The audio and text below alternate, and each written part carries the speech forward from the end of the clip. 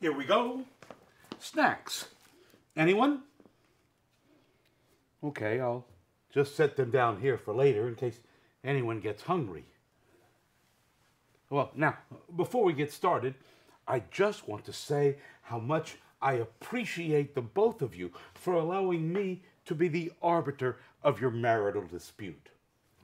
All our friends care about you and are hoping that you can get through these problems. As for me, I strive to be even-handed and non-judgmental, so I am confident that I will be able to help settle whatever small misunderstanding that you are experiencing. So, now, what is the main issue? She's gaslighting me. I am not. He's projecting. Hey, I can see I have my work cut out for me here. Okay, so let's start with whatever event caused this impasse. This is a waste of time. You agreed to it. To get you off my back. See what I have to deal with? Okay, let's calm down. You're both here now. So let's all of us work together to try to get to the bottom of this. Barbara, why don't you tell your side first? Not fair. Will you let me speak? Keith, when Barbara is done, you'll have a chance to tell your side. Okay. Barbara, you were saying? I'll start at the beginning. When Keith and I first met, we didn't have much, except for a small studio apartment, a car that barely ran, and our love for each other. During those lean years, he was always looking for ways to make some extra, much-needed money, and at first it was odd jobs, and I admired his dedication to being a provider, especially after the kids were born. But as the years went on and our financial situation improved, he didn't give up on his money-making projects. Well, that doesn't sound bad. But he went from actual work to get-rich-quick schemes. He followed every one that came down the pike, no matter how ludicrous they sounded. Needless to say, none of them have shown any real success. Not true. Still my turn to speak. Wait, you'll get your turn. So as I was saying, these pursuits have not only been fruitless, but they've been so all-consuming that we don't do the things together that we used to do. Okay, that was well expressed. Now, what do you want to say, Keith? Plenty. First of all, thank you for finally admitting that everything I do has been for family. But they're not schemes. They're investment opportunities.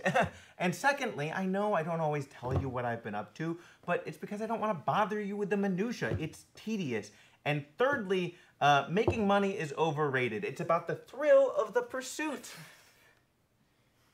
Okay, those are all valid points. How are they valid? I've been calling them schemes because that's how they appear to me, and saying that I'm not interested in the minutia of what you're working on implies that I'm a dumb, shallow female airhead. I didn't say you were dumb. All I was saying is that Keith has a right to his feelings.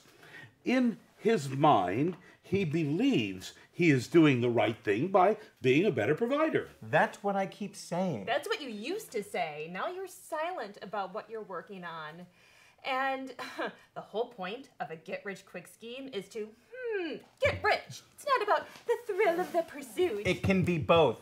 Whatever it has gotten out of hand. Do you agree with that, Keith? No, that's an exaggeration, okay? I do other things. Like what? Like, you know, stuff. Okay. Let's not get off track here. Let's hear each other out instead of accusing each other. What it sounds like is that Keith is now doing something on his own that the two of you used to do together. Am I right? Yes. I suppose. Which means that at some point you diverged from each other.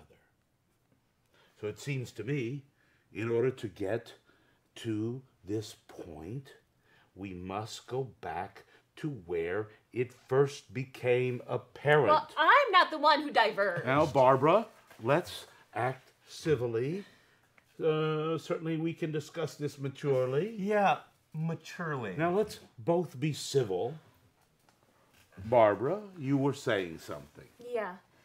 I think the split started around the time we were doing better economically, but Keith kept going with his side hustles, even though they weren't necessary You anymore. can't be too careful in this modern economy. Well, Keith does have a point there. That's when he went from honest work to get-rich-quick schemes. Not schemes. I'm just, trying to make money that doesn't wear me down physically. They're schemes. I'm working smart instead of hard. This feels like the point of diversion. Barbara, what were these ways of making money that you found objectionable? Well, the first one that set off alarm bells was his selling knockoff merchandise with fake designer labels. And that was an inside joke. It's still counterfeit product. I only sold it to friends. In bulk, so they can sell them to other people. Shows I'm a smart businessman. It's a Ponzi scheme. Oh, let's calm down here. Now, Barbara, why was this particular incident a turning point? Was it because you found it dishonest? No, because he did it without asking for my input. But certainly the appearance of deception was also bothering you as well. Not particularly. Oh, I thought from the way you were describing your objections that was the reason. Someone wants to throw their money away and get fleeced. That's their problem. I just want to be included in the conversation. Oh, wasn't expecting that.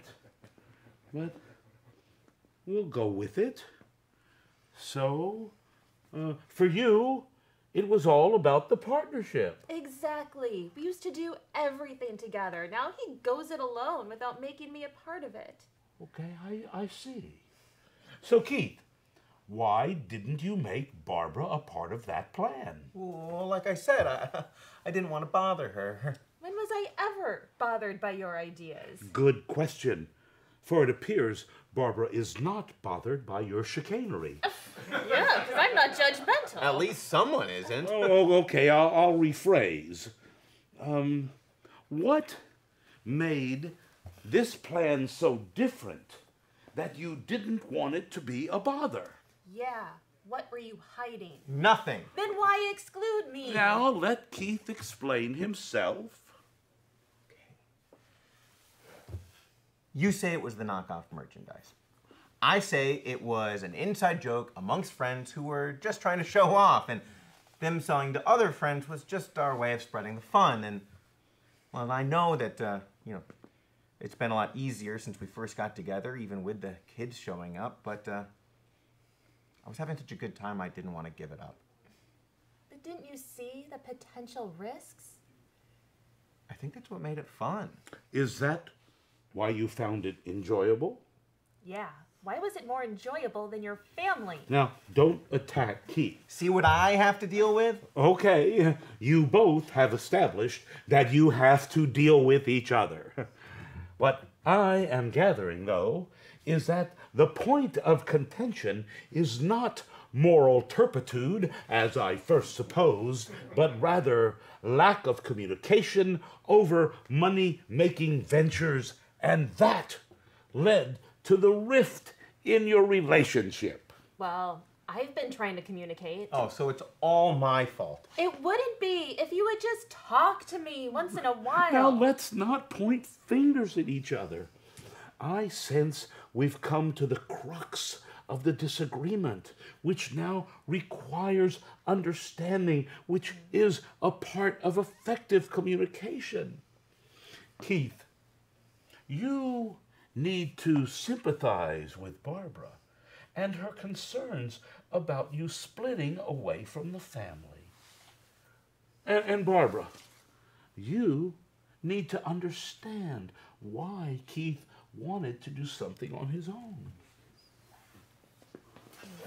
Okay, well, I just want you to know, I never had any intention of leaving you or the kids. I was just trying to hold on to something that brought me joy. Why didn't you say something? It didn't happen all at once. I kept doing it at first because it was the right thing to do, or so I thought. And then, you know, I got that promotion and the raise, and our burden's lightened. We even had that celebration. I remember. And you said I wouldn't have to struggle anymore to make ends meet. And we could just enjoy our lives together. Well, at first I tried to make that work, but I missed the thrill of the pursuit, the chase for new riches. And I couldn't put it down. You could have told me that. I wasn't sure you'd accept it, so I kept it to myself. So that's where it all began. Yeah, I tried to keep it a secret, but I guess it was just a matter of time till you found out. I had a feeling. More progress. This is good. I guess I can admit that some of my ideas were ridiculous. Yeah? Like the Velcro toupees? You knew about those? I overheard you talking about it. Yeah, I guess I didn't do a really good job of making it a secret. Well, maybe subconsciously you wanted me to know. You know, in the beginning, I thought it was a good idea. Maybe I wanted to get caught.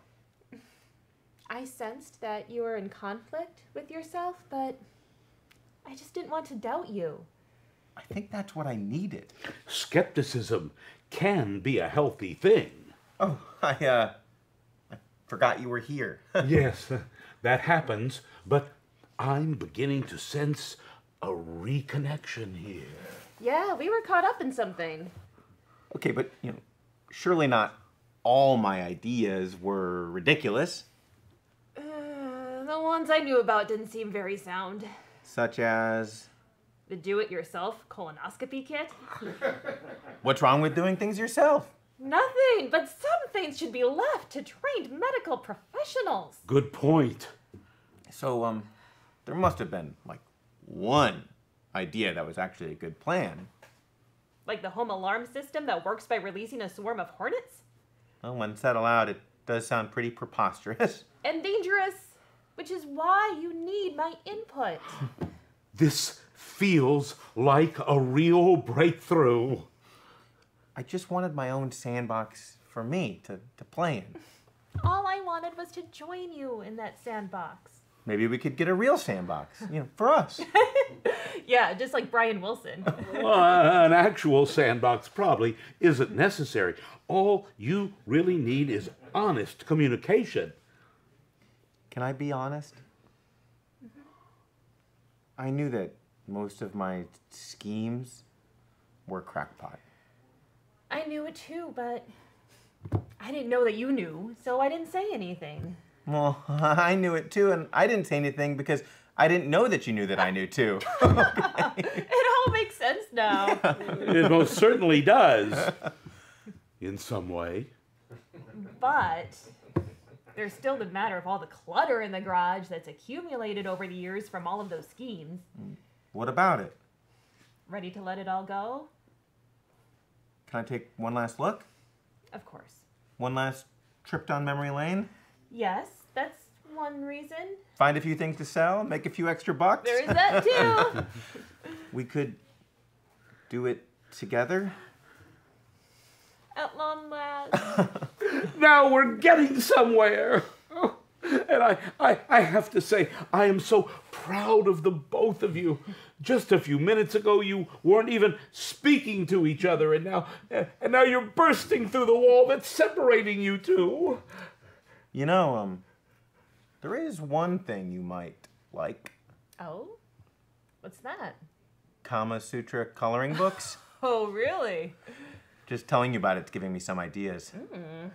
Do tell. Wow, the breakthroughs just keep happening. But I am starting to think that my work is done here. So if the two of you just want to head on out of here. I'd rather show you. I can't wait. Seriously, if you'd like to leave, I won't be offended. We should take our time going through all that stuff. I'm in no hurry. I'll clear my calendar. I'll cancel my appointment. Yes, you two go home and work on that. I'm sorry I said that you were gaslighting me. I don't even know what that word means. I just wanted to sound impressive. You don't have to use big, trendy words to impress me. Feels so good letting it all out. All you had to do was open up, I'm leaving those old ways behind. and we'll be partners again. Oh, look at the time.